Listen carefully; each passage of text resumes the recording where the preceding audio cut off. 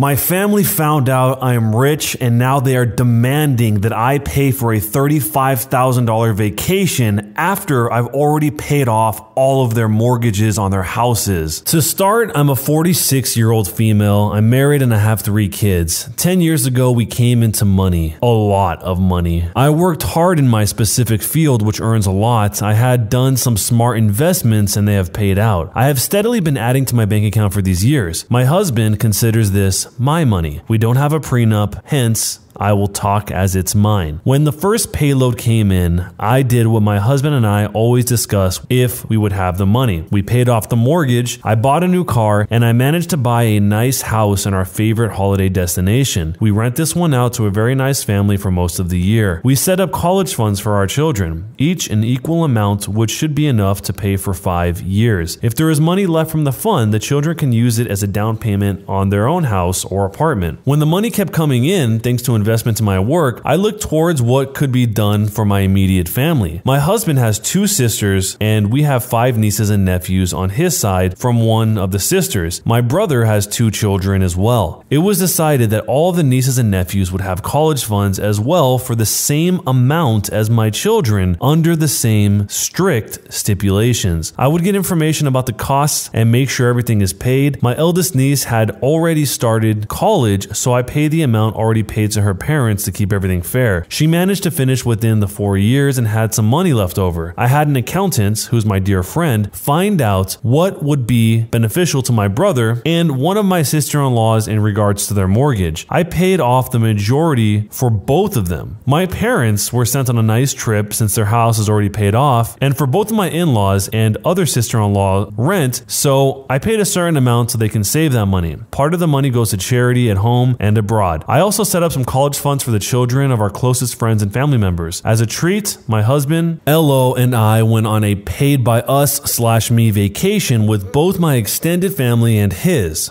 Now, at this point, everyone is very grateful. However, one of the sister-in-laws always has a need to be in the spotlight, or that one or all of her children need to be. She's nice to my face, but I know for a fact she has been bad-mouthing me, making passive-aggressive remarks about me and my work and my person, but always in such a manner that you would be the B/jerk if you would say something. My usual tactic, and one that always works, is play the innocent/dumb one and nitpick what she says. I have managed to shut her up many times without being classified as a B. So, the past few years, my sister-in-law has been hinting that I should pay for a very nice, all-inclusive resort holiday for her and her family abroad since I have the money. Note, they have money saved that would have initially been used for the college funds of their kids, money that has barely been used. The pandemic hit and she has been silent. She and her husband took and still take it very seriously. Now the restrictions are mostly lifted. She had a birthday party for her and her son since her son really wanted to have a birthday party. No biggie. We show up with a gift for her and her son and all is well. Birthday boy got a voucher to buy a tent or the camping gear he wanted. My sister-in-law got a voucher to use whatever way she wanted. I added some sunscreen, drinks, and such as I knew she wanted to go on a holiday of some sorts, or so we thought. She asks what are our holiday plans. We say that we won't be crossing any foreign borders, stay in our home country, but we booked a cabin somewhere for a week. Very nice, not luxurious or anything. We would still need to cook and do the grocery shopping. My sister-in-law starts the, "Oh, how nice" routine. We are still thinking about what we want to do. My lovely husband and I both have an inkling what she's hinting at, but we start spouting ideas in the hopes of avoiding tragedy. We have family at one place. Maybe they could stay there for a weekend or so. There's a campsite somewhere else with entertainment for children of various ages. Then it comes. She shows us something she found on the World Wide Web, and to be honest, it looks amazing. Not too luxurious, but still very nice. All-inclusive water park for the kids, spa center, the whole shebang. Price tag for a family of 7, $35,000. So my husband says that's a lot, but is glad they saved so much to do do this. My sister-in-law goes, "Oh, we don't. We thought you would be paying as my birthday gift." Say what? People, she just told us what she was looking at. No, scratch that. She expected me to give $35,000 as a gift for her birthday just because I have the money. She goes on that I earn enough and their family and our godson and the other nieces and nephews have been promised already and so forth. We all sat stunned in silence. Birthday boy and two of his sisters even look up to see what we would say while we were playing with our little ones. My husband just started laughing, thinking it was a joke. My father-in-law just sat there and looked on, and I did a seemingly very good impression of a fish. No, my sister-in-law was dead serious. "You have the money, you can just give it. You won't miss it." This woman has shown her disdain for me and my work many times in a very sweet, passive-aggressive manner, so that it is hard to call her out on it. Me, my husband, and even her father still have done so. I just sat there and listened how she widened her eyes, trying to look sweet, something she does every time she wants something, and giving all the reasons why we should give the money without counting the voucher we already gave her. I then regained my wits and say the full sentence she didn't want to hear. "But you have the money." I have the money. That is true. "So you can pay for it." I could indeed, interrupting me. "Oh, that's great." But I won't. But we deserve it. You won't even miss it. We're family." Yep, unfortunately, you and I are family now. I love being a family of your kids, however. I said, fact. We are indeed family.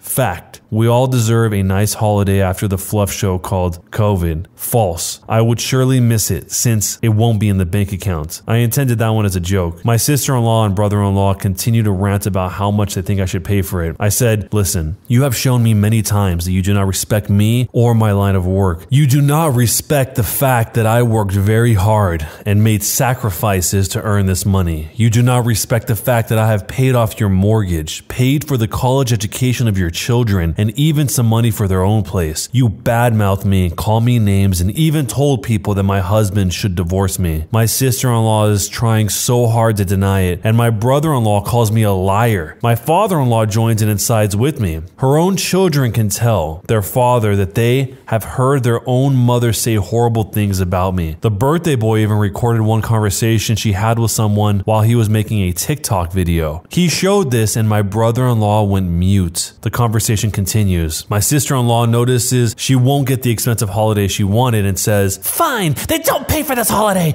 The least you can do is pay for our plane tickets and let us stay at your holiday home favorite holiday destination." Remember, I rented out to a local family for most of the year. Due to COVID, they have to stay there as they can't/are afraid to travel. I said, "Not happening. First of all, that family can't leave. Second of all, you don't get to make demands. That voucher you got has a very generous amount of money on it for you to use in any way that you please. Maybe towards a holiday. Third, we already went on a paid by us/me holiday. So you got a paid for holiday already. And fourth, if you want more money, then get a job that will pay more. You have a degree. Last, you treat me like crap and still expect me just to hand over my hard-earned money?" My sister-in-law starts the waterworks and turns to her father, who completely sided with me. He told her he understood me. He told her he knew how hard I worked and the sacrifices me and my husband made for this. My husband is pissed. He sees red and tells his sister in no uncertain terms that this won't be happening and how dare they. He tells her that we're leaving. We pack up the kids and go home. Later we get a call. My mother-in-law has FM tendencies, as this sister-in-law is her favorite. She tries the whole spiel about how hard they had it before I came into money and helped them, etc. My husband dealt with her perfectly and she understood after a lengthy conversation. Now is where I just laugh. Apparently my sister-in-law's kids are pissed that she pulled this stunt and went into full rebel mode. We have a great relationship and seemed afraid that this would influence it. They managed to come by and we had a heart-to-heart. I told them we didn't blame them for the actions of their parents. I explained to them the reasons for not handing out money like that after the initial gifts, and the youngest seemed to side more with their mom and dad, but the rest said they understood. They know about their generous college/home funds. I stated to them that we wouldn't want for them to do anything against their parents as they still live there. They stayed for dinner and then went home. As of now, the kids are barely talking to their parents. They still do their chores, let them know things, but that's it. Flying monkeys in the form of other family members came in as my sister-in-law had sent them messages and called them. A simple Facebook post by Birthday Boy with the video put a stop to that. My sister-in-law and brother-in-law had an enormous backlash by the flying monkeys calling them out. They have been uninvited to certain events. We have received apologies from the flying monkeys. Some told me that they had a hard time as they understood both her and me. The only thing that bothers me is the fact that my parents-in-laws are caught in the middle, especially my mother-in-law, who is very family-oriented. I know some of you might/will wonder why I won't just give the money. One of the reasons why is the way that she has treated me, even before I came into the money. Another reason is that I simply feel uncomfortable just handing out money. I simply ask for you to give your opinion in a kindly fashion. Am I the jerk for not paying? So here is part 2 to this whole story. My sister-in-law was very disappointed and angry that I didn't bow down to her every whim and pay for a holiday. We had some flying monkeys come in because of my sister-in-law. Most backed down and understood where we stood and left us alone. Unfortunately, the whole family on my husband's side now knows that we have a bank account with a lot of money in it. As my sister-in-law had called a lot of family members to complain and spill the beans, they began talking amongst themselves and their children. Some of the aunts, uncles, and cousins didn't think it was fair that I paid for some college funds for some of the children of cousins and that I paid for a family holiday. A couple of days after the fallout with my sister-in-law, an aunt and uncle called, something that they never do. I put my phone on speaker as I was busy with folding the laundry, and they asked how everything is going, how we were holding up during COVID and such. We exchanged some experiences, and then they both go like this. This is the start of the conversation. They say, "Listen, we hear you have some college funds set up for some of the children of certain cousins. Is this true?" Yes, that's true. I'm no liar. "Is it true that you took mother-in-law, father-in-law, sister-in-law, one sister-in-law, two, and family with you on holiday?" Me, yes. "You also have a holiday home, yes?" "We do, but why do you want and need to know?" "We never knew you had so much money." "Well, a lot of hard work, sacrifices, and dedication and luck were a part of it." "Aha! Well, you have to pay for our grandchildren's college funds as well. And we want to go on holiday with our children too. We deserve it too." Me in shocked silence. "We're a family, so you have to pay." Me less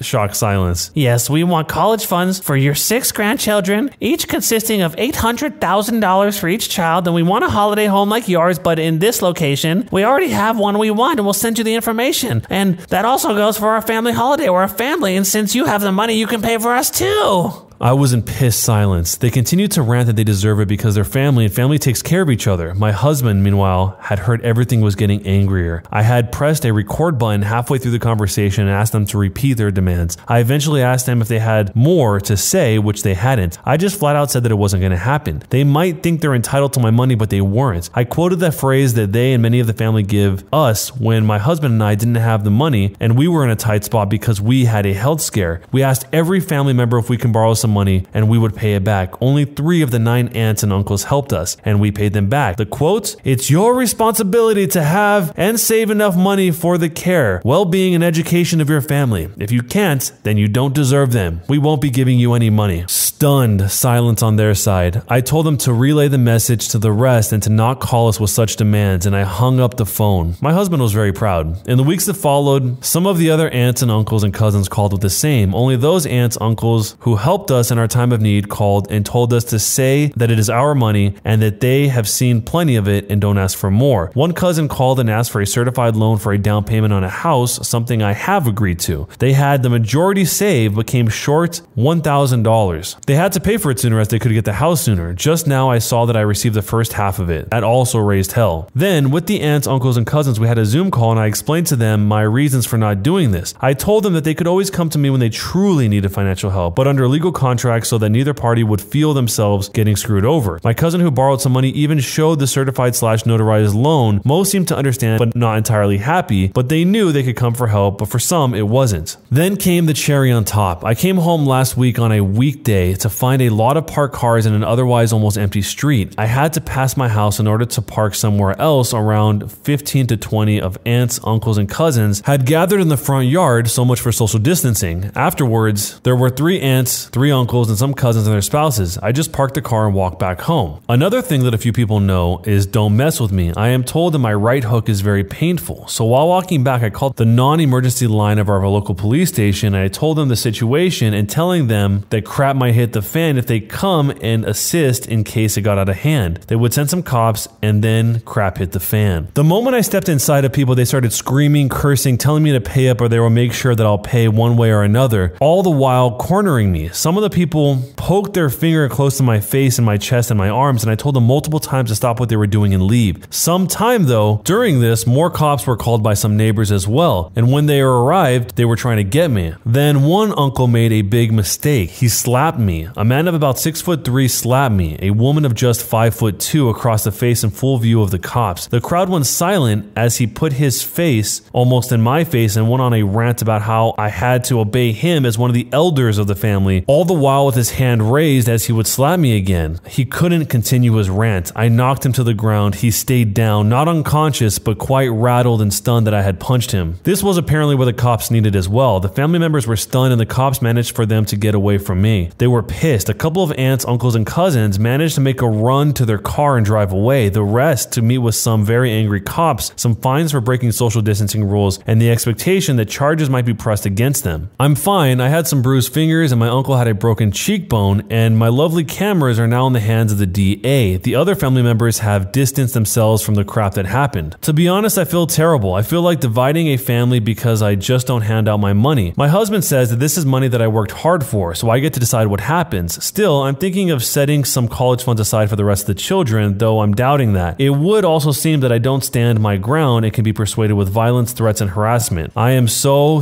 sick of it. Am I the jerk? It seems like a lot of times when people come into a lot of money like this, whether it be through inheritance, through work success, or otherwise, somehow their closest relationships end up getting botched like this. And a situation like this is even more surprising because it sounds like the OP actually had a very comprehensive, full-fledged plan that seemed bulletproof. I mean, how can you complain about having your entire mortgage paid off, your kids' college covered, and maybe even a down payment for them in the future depending on how long it takes them to go to college? I mean, the OP even went as far as to compensate the parents for the kid that was already in college so it would be fair. So it seems like the OP thought of pretty much everything that she could do in order to make this as fair and helpful to her family. That is far more than most people would probably do. But yet, the sister-in-law is still bad-mouthing the OP through all of that when, from the way it sounds, the OP was very kind not only to her but to everyone in this family. Casually asking for a $35,000 7-person vacation is just bonkers. And it sounds like she's asking for a vacation without the OP.